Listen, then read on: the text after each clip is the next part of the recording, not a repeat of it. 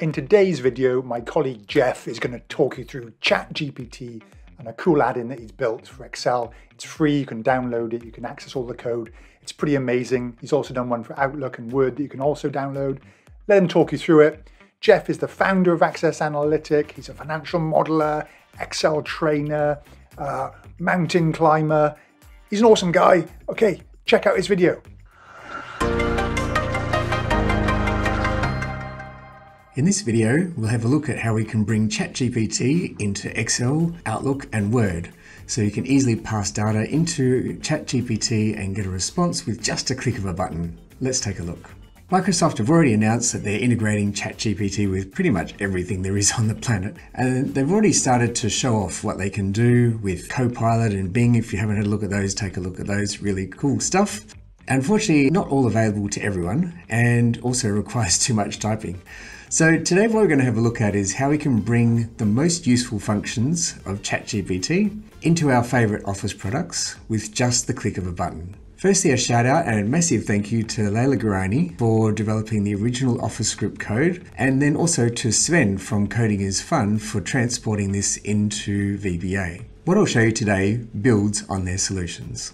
To get started, what you'll need is a free ChatGPT account. You can get this very easily just using the links below. After that, just grab the text files that we've provided, again using the links below, and you can get started.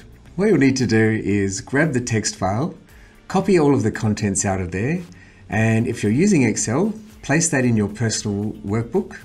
If you're using Word, put it in your normal template.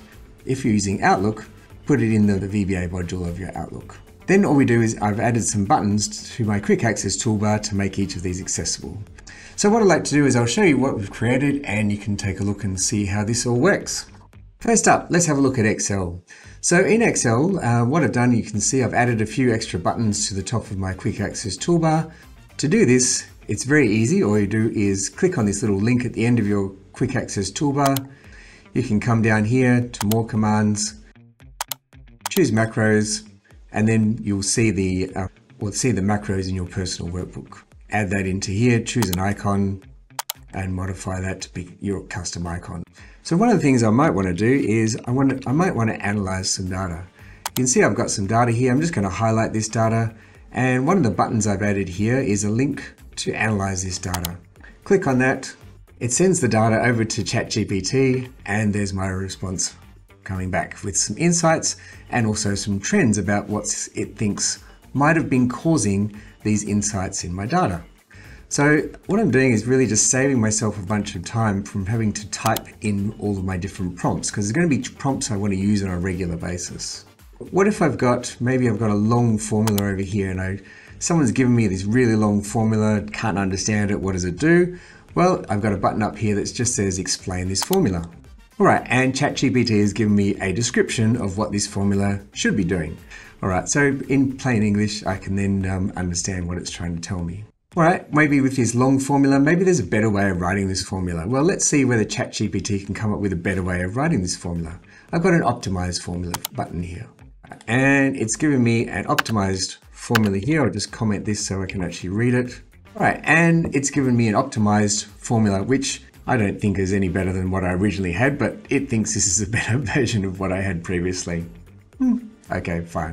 Now, let's say you've got a very long formula and it's been written without any thought to formatting or anything like that, and you just want to make this formula easier to read. Well, we have a button that allows you to format your formulas. Simply click on the cell, click the Format Formula button, and ChatGPT generates a reformatted, beautifully indented and multiple line formula that you can then copy back to use in your Excel version.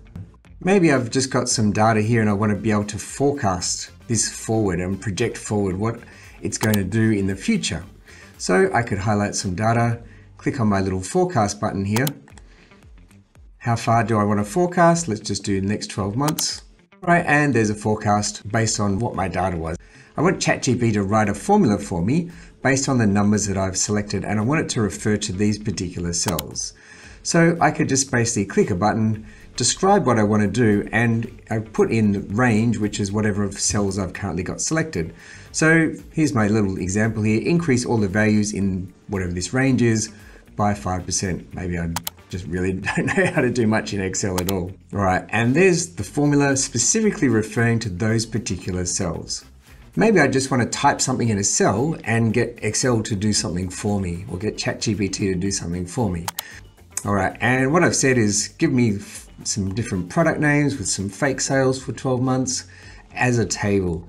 And so when I specify as a table, the macro basically brings back the result and splits it up into different cells. All right, here's a couple of other examples. All right, there's the most recent, I don't know what year this is, but most recent American NBA basketball stats.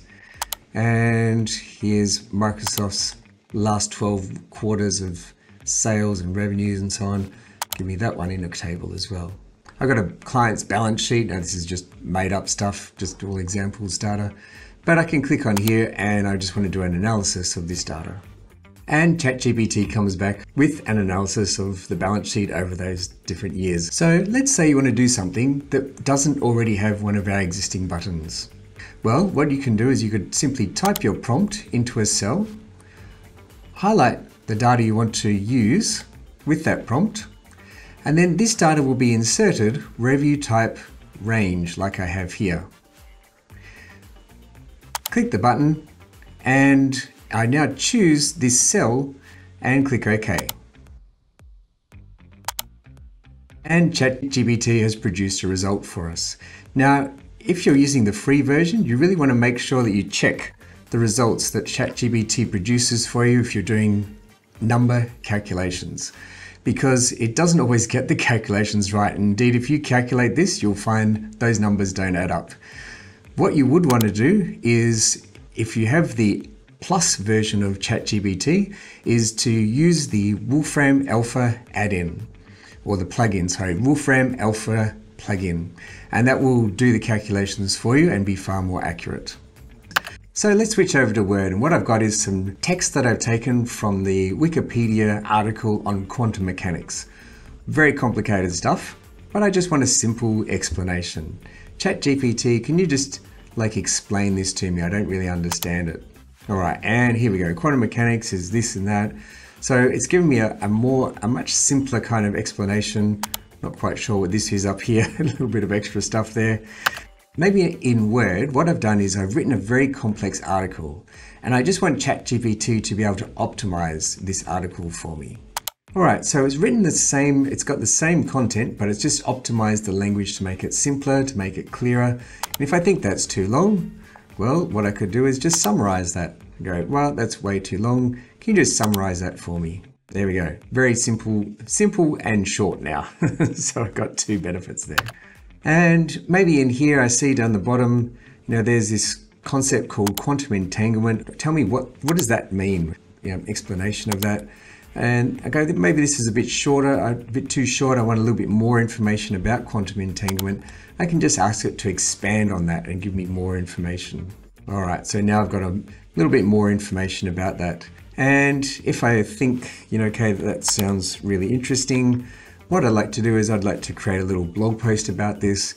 How would I do that? Well, there's no button to specifically do that particular thing, but I have got a button up here that says, describe what you want ChatGPT to do in the relation to the text, which is what you've currently got selected. So let's say instead of just one headline, let's give me 10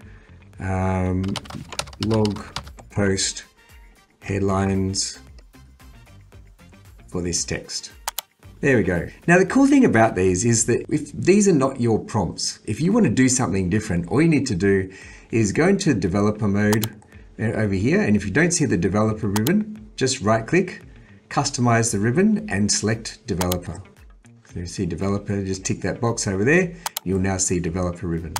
So all I do is go into the developer ribbon, Visual Basic, and all I do is come down here and I go, okay, copy one of these, and instead of explaining, I might want to change the prompt here. So you could just change this to any prompt you want, copy paste it, give your macro a new name, and then simply create a link from one of your buttons to your new macro.